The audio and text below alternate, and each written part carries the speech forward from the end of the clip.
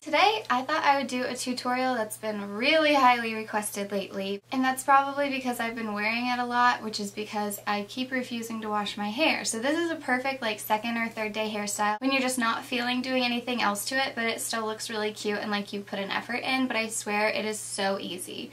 I've done this a million times in the past, but this is definitely the easiest way I've ever done it.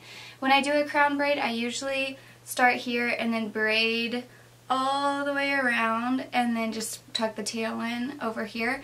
But this way is a lot easier because you don't have to track it all the way around your head. I just do it in two and then you pin it and it's much easier. I promise this is a super easy look, but if there are any questions at all, just leave them for me either on my Instagram on a post or on this video and I'd be happy to answer. So let's get started. I'm gonna go from, this is third day hair now,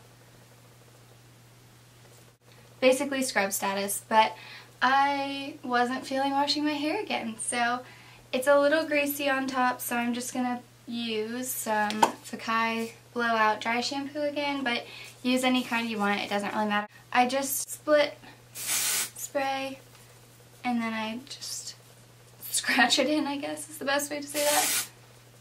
Massage it in, we'll say that. Whatever, use whatever word you want. And I just kind of do this all throughout on top of my head.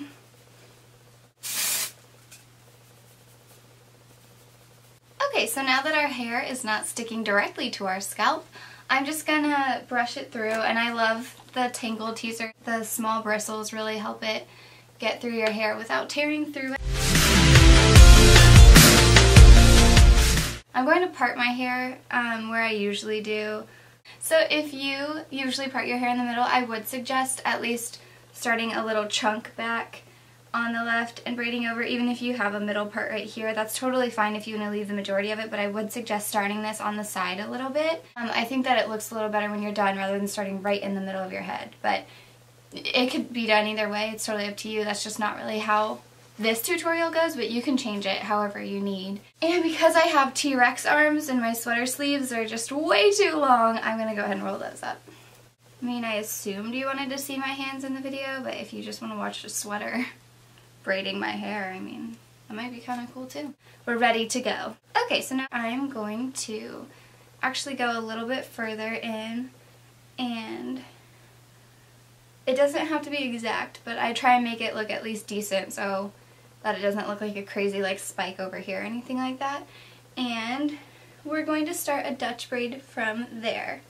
So we're going to split this into 3 parts, just like we started the pancake Dutch braid tutorial. That is what this is, it's just in a crown afterwards. So there's 1, 2, 3. I'm going to start from the back, under, under, under from the back, and then start adding hair.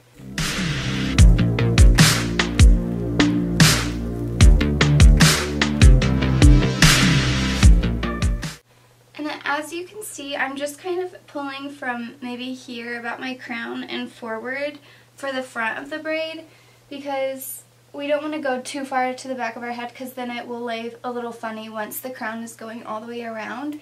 So for the front braid, you're just going to add pieces from the front of your head. And then when I get down to my ear, I like to leave little pieces out. You can leave as much or as little out as you'd like though. And then once I get to my ear, I'm going to braid that the rest of the way down.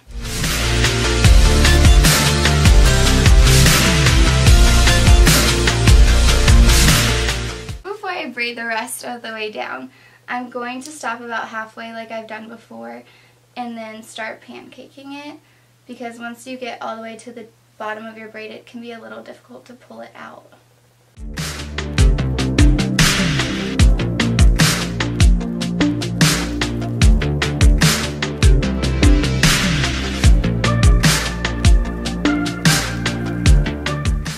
Bottom of your braid, you'll just take a little elastic. I usually do take this out before I pin it, so you can use any hair tie. This is the front of our hair completely pancaked, and we are going to just leave that alone for now. Start my other braid down at the bottom of my ear or the top of my neck.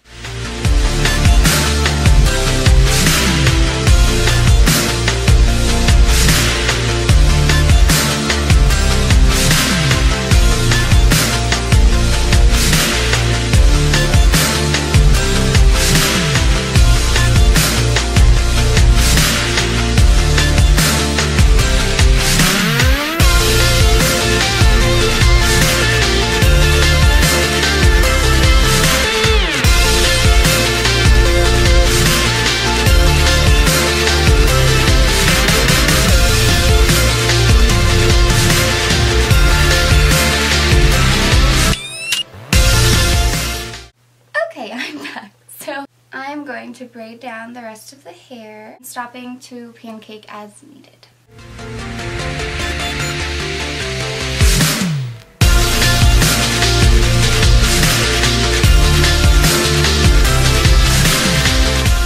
Once you check out the back and make sure it's all where you want it to be pancake-wise, I usually pull the left side over. So this hair is going to be a little loose as far as the braid right here, and you're just going to push that against your head and then pull this over. Just position that however you want it. You can pull it closer to the front of your head if you want. I usually put it behind the first braid that we did, and like I said, you can take out this hair tie like I usually do, or you can leave it in if you'd like. But you're just going to take a few bobby pins and tuck that under, and then put a pin in. So then from there, you'll just want to secure it as much as you need. My hair is not very thick, so it doesn't take a lot of pins for me, but if there's any odd pancaking that's going on, you can hide it right now with your pins as well. And then I will just take my other side and wrap it behind me. I do suggest grabbing a mirror so that you can see where you're placing this. But then I take out the other hair tie, and I usually pull it taut to where I want it, and then I put a few pins in. And then from here, you can tuck this into this braid if you'd like, or you can tuck it under into the other braid. It's totally up to you and where it fits the best. And we're just going to spray all the way around the braid. So that's the finished look. You guys have been requesting this a lot, so I wanted to give you a tutorial for the easier way I found out to do it. There are so many ways you can do this, but I think that this might be a little more user-friendly one, and it definitely works out better for me. So if you have any questions, please let me know, and if not, thank you so much for watching, and I'll see you in the next video. Bye guys! Lightning fast. Just priorities. Maybe. Not if it ruined my makeup. Ow. And you're ready for the day. And if for some reason you're doing this with just clean hair, maybe you can skip this step. But who has clean hair anymore? I feel like clean hair is like so 2013. Before I Obscene and insane. Those are uneven. Even now.